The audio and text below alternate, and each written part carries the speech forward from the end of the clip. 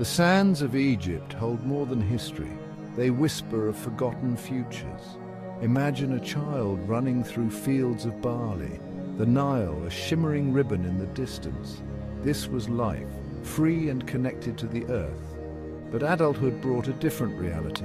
Gone were the carefree days, replaced by the weight of duty, of societal expectations. Like the Nile constrained by its banks, so were the Egyptians bound by a rigid social structure. Their labor, their very existence, was often dictated by forces beyond their control. This stark contrast between the freedom of youth and the constraints of adulthood was no accident.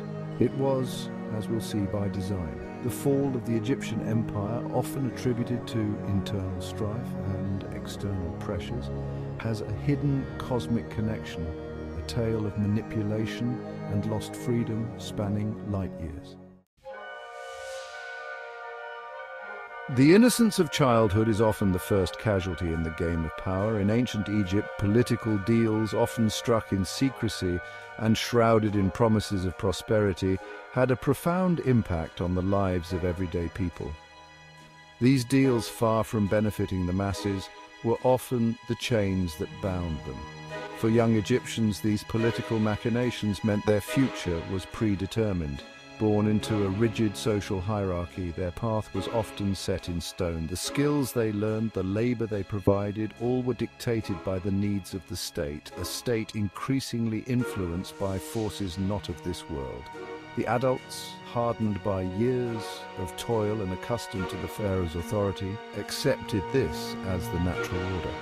But deep down a memory lingered, a whisper of the freedom they once knew as children, a freedom that was about to be extinguished entirely.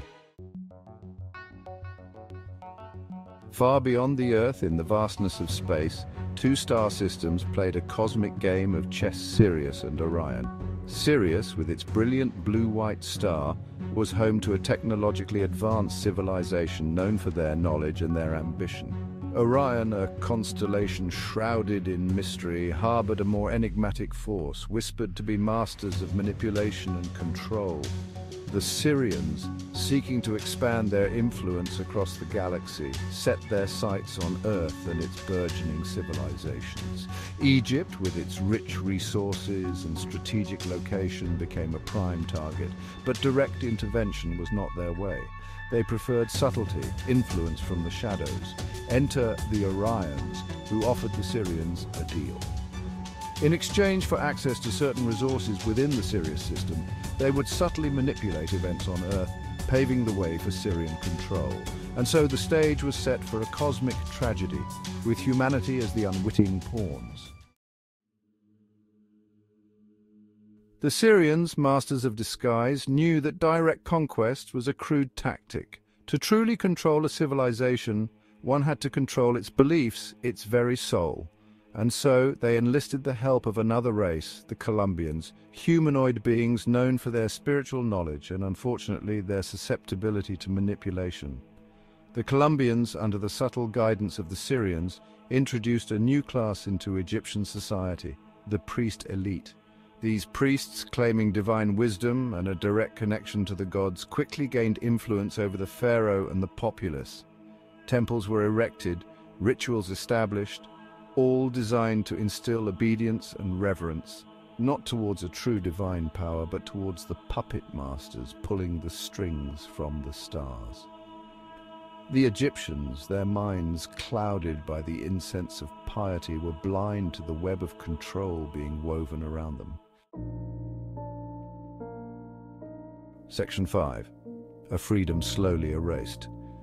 The infiltration was gradual, like a slow-acting poison. The Sirians, through their Columbian intermediaries, introduced new technologies, new ideas, all seemingly beneficial, all designed to subtly shift the balance of power. The Egyptians, enamored by these gifts from the gods, embraced them wholeheartedly. The construction of the pyramids, often attributed to human ingenuity and willpower, was in reality guided by Sirian technology. The intricate hieroglyphs, telling tales of gods and pharaohs, subtly reinforced the narrative of divine rule. a narrative that masked the true masters of Egypt. With each passing generation, the memory of true freedom, of a time when humanity was guided by its own intuition and connection to the earth, faded further. The Egyptians, their lives intricately intertwined with the system imposed upon them, became strangers to their own heritage. Section 6. The illusion of choice. The Sirians, cunning in their methods, knew that outright oppression breeds rebellion. To truly control a population, one must give the illusion of choice, the illusion of freedom, and so they did. The Egyptians were allowed to maintain their cultural practices, their festivals, their way of life, as long as it did not threaten the established order. They were given the illusion of self-governance, with the pharaoh as their leader, unaware that the pharaoh himself was but a puppet dancing to a cosmic tune. This carefully crafted illusion was so convincing that most Egyptians were content with their lot in life. They worked, they worshipped, they obeyed, never realizing that the freedom they cherished, the freedom they thought they possessed, was nothing but a cruel mirage. Section 7. Enslaved by progress. The Sirians, masters of technology, knew that the key to long-term control lay in making their presence indispensable. They introduced advancements in agriculture, irrigation, and medicine, all designed to improve the lives of the Egyptians, all the while making them reliant on Sirian technology and expertise. This dependence on progress proved to be a double-edged sword. While it brought about a period of unprecedented prosperity and stability, it also eroded the Egyptians' self-sufficiency.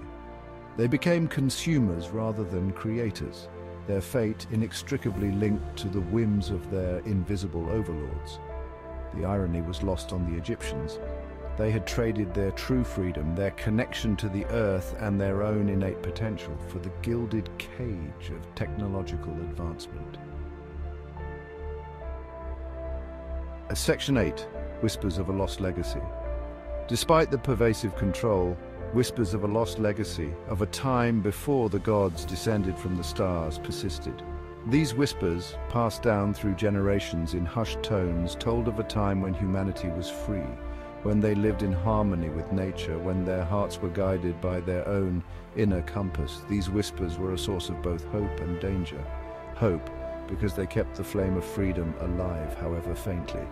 Danger, because they threatened to unravel the carefully constructed web of control that the Sirians had woven. The Sirians, ever vigilant, sought to stamp out these whispers, to erase the memory of true freedom from the collective consciousness of the Egyptian people. But the truth, like a seed buried deep within the earth, had a way of resurfacing when the time was right. Section 9. The Fall and the Hope for Dawn. The Egyptian empire, weakened by internal strife and external pressures, eventually crumbled. The Sirians, their goals achieved, moved on to other targets, leaving behind a legacy of dependence and a civilization stripped of its true potential. But the story does not end here, for even in the fall there is hope. The seeds of freedom sown in those whispers of a lost legacy lay dormant, waiting for the right conditions to sprout. The memory of true freedom, though suppressed, was never entirely extinguished. The fall of the Egyptian empire serves as a cautionary tale, a reminder that true freedom is not a gift bestowed by others, but a right inherent within us all. It is a freedom that must be constantly fought for, nurtured and defended, lest we too become pawns in a cosmic game, our destiny controlled by forces beyond our understanding.